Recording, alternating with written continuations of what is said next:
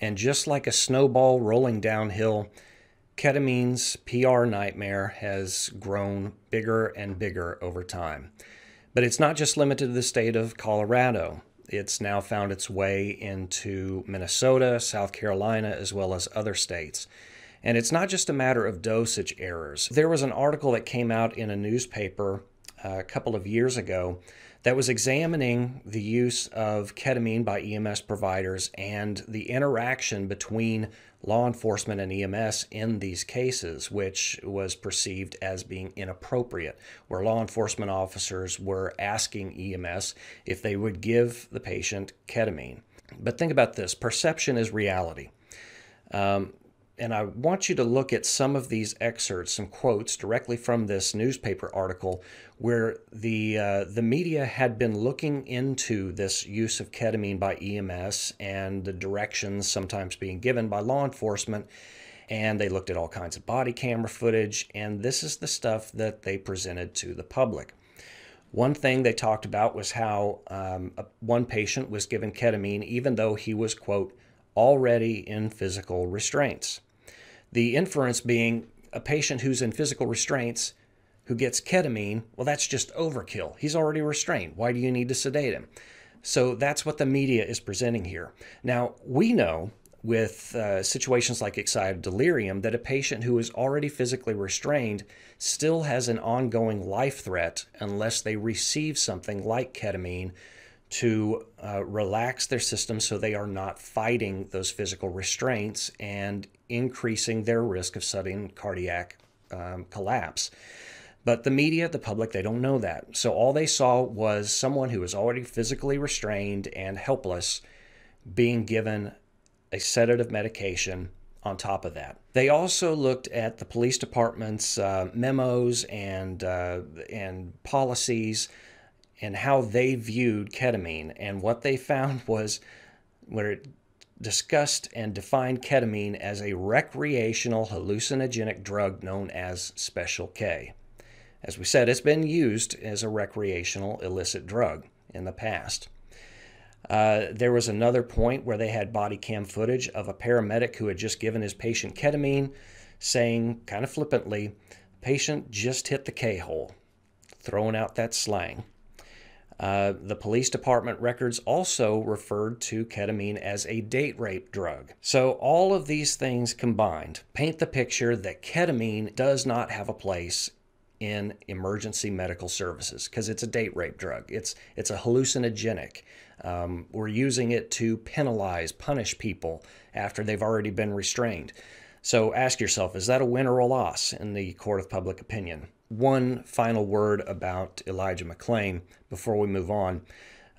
There was a civil suit, and the family was awarded $15 million after suing the city of Aurora, Colorado, over the death of their son. But the story, as we know, is far from over. As I said, there have now been manslaughter and criminally negligent homicide charges filed against those officers and paramedics. So let's summarize what we've discovered so far. What are some of the underlying factors in the present ketamine controversy?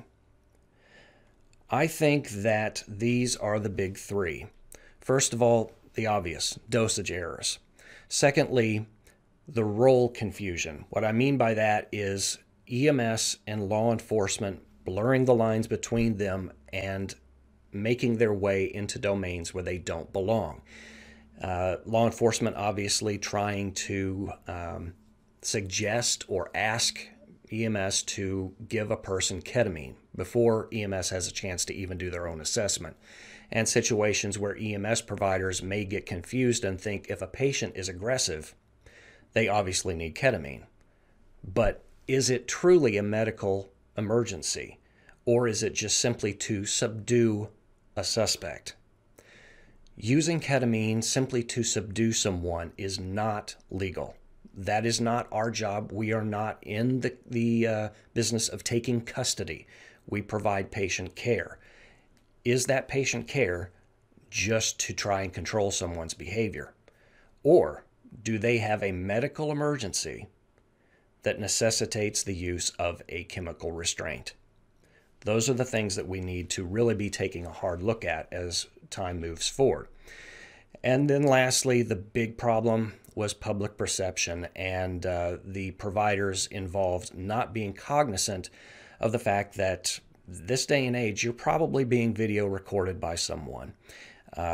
So we have to always assume that a camera is rolling and watch our words, because even though we may mean nothing harmful by the things we say, and this is a field where sometimes our stress, as you know, we have kind of a rough sense of humor at times to try and cope with some of the things that we see on a regular basis. But we have to be aware of the fact that the public, your average Joe Smith down there, does not have that experience. And they're going to perceive things from their own biases, their own background and point of perspective. So what have we learned from all of this? Well, I think the biggest takeaway point is to do your own patient assessment. Never substitute someone else's judgment for your own. That's a huge mistake, whether it is a police officer asking you to administer a drug or even another healthcare provider.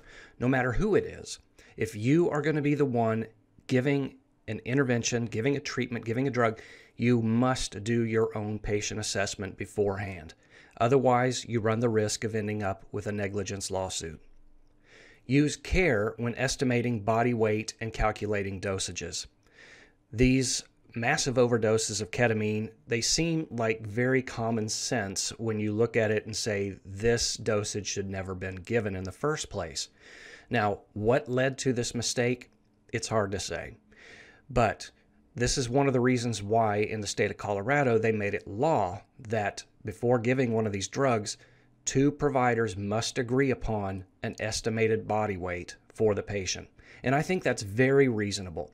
It goes right along with the concept of the medication administration cross-check and just doing your due diligence to make sure that you are doing what is in the patient's best interest.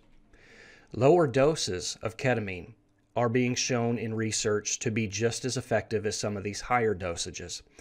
Now, I'm not going to refer to SCAD's current dosage of ketamine.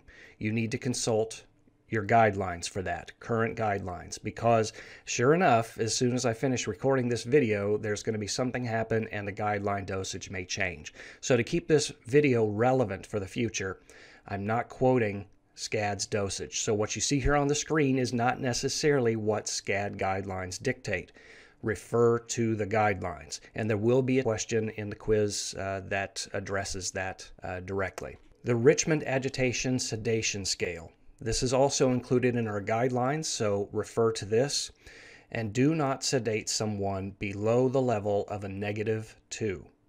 Any more than that, and it becomes dangerous. It gets out of the realm of chemical sedation and chemical restraint into anesthesia, and you want to stay away from that.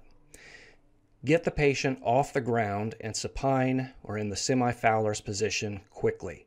If the patient's been subdued by law enforcement, is being held prone on the ground, as soon as it is safe to do so, maybe you give them the ketamine after doing your assessment and the patient is adequately sedated enough to where it is safe enough to move them to the stretcher, do so as soon as possible. Vital signs need to be taken immediately after administering ketamine. Anytime you chemically or even physically restrain a patient, you must assess vital signs right away, including end-tidal CO2, pulse oximetry, and the patient's ECG. And remain always in a position in the ambulance where you can monitor for signs of respiratory decline, any kind of distress, and make sure you stay ahead of the game. Reassess them frequently, at least every 5 minutes. And be prepared for advanced airway intervention. While the risks with ketamine are relatively low compared to most other drugs used to chemically restrain patients, it's still a drug and the risks still exist. So be prepared for the worst case scenario. Prepare for the worst and hope for the best. And finally, watch your attitude. Be aware of how your words and actions may be interpreted by those around you. Always assume there is a camera running somewhere nearby.